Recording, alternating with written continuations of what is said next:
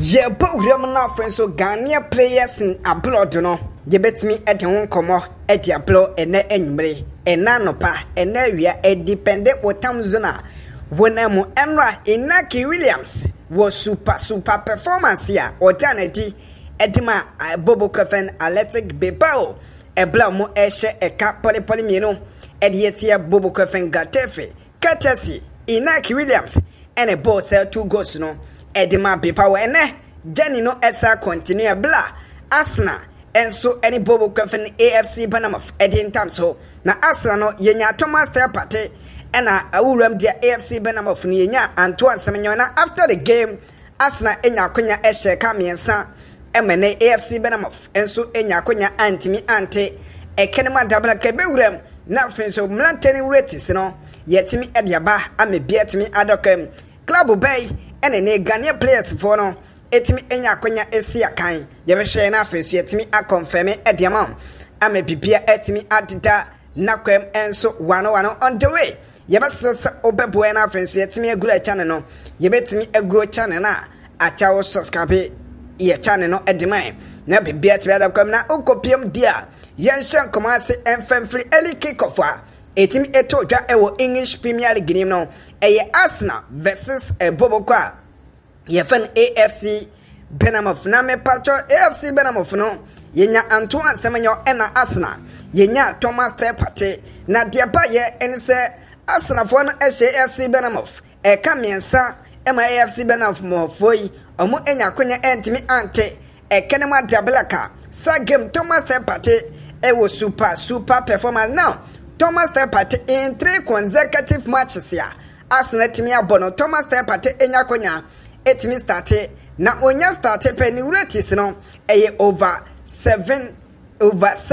and a boy no etimi nya over 7 out of 10 now ene onya konya etimi ebo full 90 minutes edema Arsenal the Gunners na after the game Thomas Partey say and an statistics no esiti ekoye go there Thomas Partey enye bi expected goals eno 0.15 ene timi epiem ekodema Thomas Partey assist Thomas Partey enye bi expected assist no 0.09 touches Thomas Partey make 69 and our friends who are getting there accurate passes Thomas Partey make 38 out of 49 onya 78% elho key passes obo 1 crossings one mobi long balls Thomas Partey make 2 shot on target obo 1 shot of target 1 shot block and also ebi entimi ama double attempt 0 offense ground deals 1 Thomas Partey make 2 out of 5 a red deals 1 and also make 3 out of 3 thereby answer possession loss no Thomas Partey enya 15 fast 2 was fought 0 clearance 1 shot blocked and also 1 interception 1 tackles 2 and offense double pass no Thomas Partey etimi enya 1 now after the game no according to SoFa score omo the rate of 7.4 out of 10 and a day Emma Thomas Partey here confirm edema ame bieta de kona me pachanya Thomas Partey kwa ene sina ka that game Ghana Black Stars here striker Antoine Semenyo wono so enya kwanya esina kan edema AFC Benam na after the game abrante na ebo 90 minutes goals wenya bi expected assist no 0.04 assist boy ne enya bi expected assist no 0.01 and offensive touches 38 accurate passes 14 out of 18 78% and a Thomas Partey enya and I say abrante Antoine Semenyo enya key passes 0 crossing 2 long balls 1 shot on target 0 shot of target 0 shot blocked 1 and offensive double attempt no o make it 2 eho grand dose 1 a 7 a red dose 1 and also a 6 and offensive ubu aketim their possession loss 14 and otimi 9 fast 1 was fouled 2 clearance 0 shot blocked 0 and as a uram their interception 0 uram their tackles 0 and a double pass no a 1 now after the game no SoFa score and so everything Branteve Antoine Semenyo 6.1 out of 10 and Antoine Semenyo enya konya etimi ewreti ye na yewuram enso BFN Nottingham Forest omu gema omu ene Sheffield United ebo eni no yewura na fenso no yetimi dia bobe beka se de Sheffield United ye Ghana ni de shepe no anase Nottingham Forest ye Ghana ni de shepe ne ho me pacho kopio Nottingham Forest camp dia ye Ghana ni de shepe ba ko a ye fan Callum was Odoi ye nia bresa danko me bi otrado obetimi anya konya akofa Odoi obe converse no na boy no etimi apeye adwuma ede ama oman Ghana me patwa brante Odoi ebo 89 minutes onya 2 goals expected goals no 0.31 assist abrante no enye bi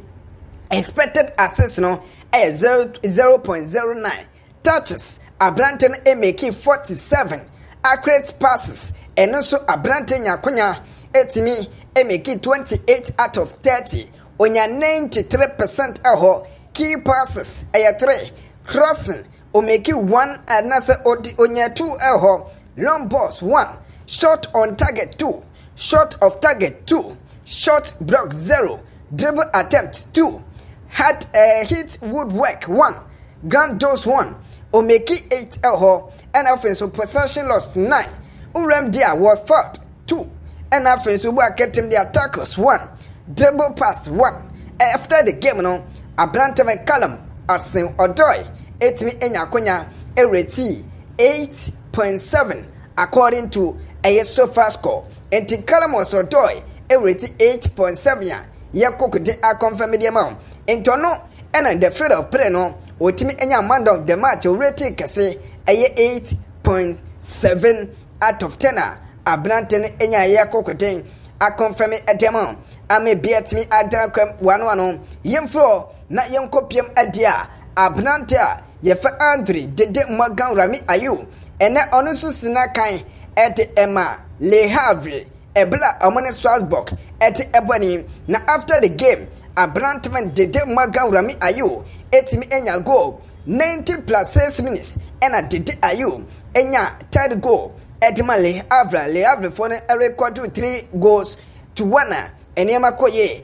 edma Le Havre na me patch after the game Dede Magan Rami Ayew say na statistics no esiti ekoye bon enya konya bo full 90 minutes goals onya 1 expected goals 0.77 assist onya bi shot on target obo 2 shot of target 0 shot block 2 and afansu bu aketem dia dribble attempt no 0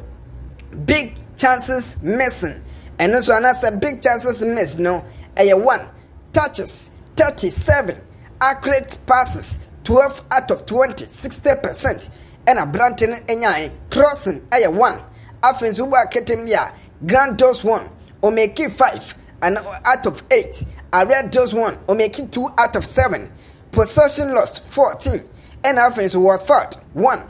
offside 1 and offensive work ketem the attackers or make it 4 and offense double pass no or make it 1 hole. Now after the game no abrante Andre dede magan rami Ayew Black Stars Black Stars ye captain wono enya konya etimi akokuden ereti 7.2 out of 10 and abrante no etimi enya ya ye kokuden a confirm the amount na uni se ne Monaco so etimi ebo adwuma ebla omochi football club wa ye fen Clermont abomeka enan emomo ekokuden etimi ate ekenim bako ho na sa game no Ghana ndi de share Glejon Che no so bojuma ediama Clermont ebro mo edinto no omo bojuma dia Mohamed Salisu wono so was in action for Bobo kwa wantimi ankokuda na se Mohamed Salisu ne wantimi ensia ka otra bench nhwan my name Bobo kwa ye fenom Monaco etimi esheka enan enti abrante de otra bench de support tima ye feno Monaco de Salisu enam dinu komo edeba ama bibia etimi adeda na kwam 1-1 na onin se ukopiem enso de amiens enso eni Bobo Covesta Rennes ene de aboni de ne 2-2 ene etimi apiem na ubo aketem dia Ghana ni de chef no Ali Dusedu kwanya start game no enso etima football club wa ye feno eye Bobo Kwe Fenestar Renes. Now after the game no, and as a game no, wait me a film 68 minutes and I lead to say to 80 me film. Now the rate no a 6.7 out of 10. And I lead to say to a rate a so now so Ghanaian players in a blood no, yet you won't come out Eddie Ebesi Ochna, you better continue a journey no, na prepare to me adakwa ebusia ya Callum.